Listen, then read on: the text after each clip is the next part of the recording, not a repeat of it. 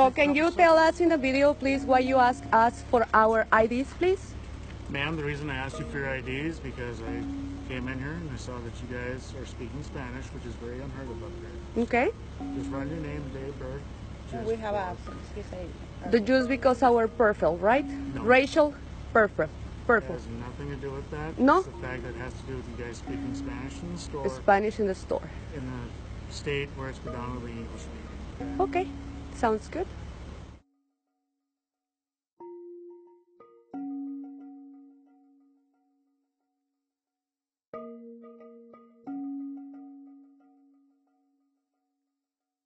So it is illegal to speak Spanish in Montana? No, ma'am, it's not illegal. It's just very unheard of. Really? Yes. So are you new here? No, ma'am, I've been up here for a while. Oh, really? So we just come here to the store to buy milk and eggs.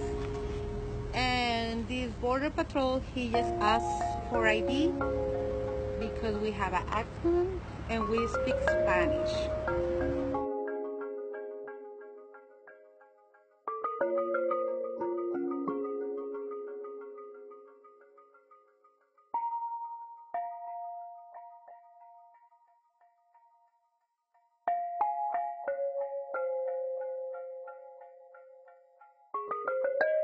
I need to come back home.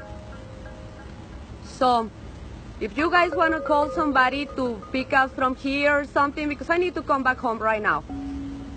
That's it. I am a U.S. citizen and I have my rights. I was born in the United States of America. So, please, give me my paper back and I'm coming back home. No hablo en español, güey, en Estados Unidos. Que te paran y te piden todo.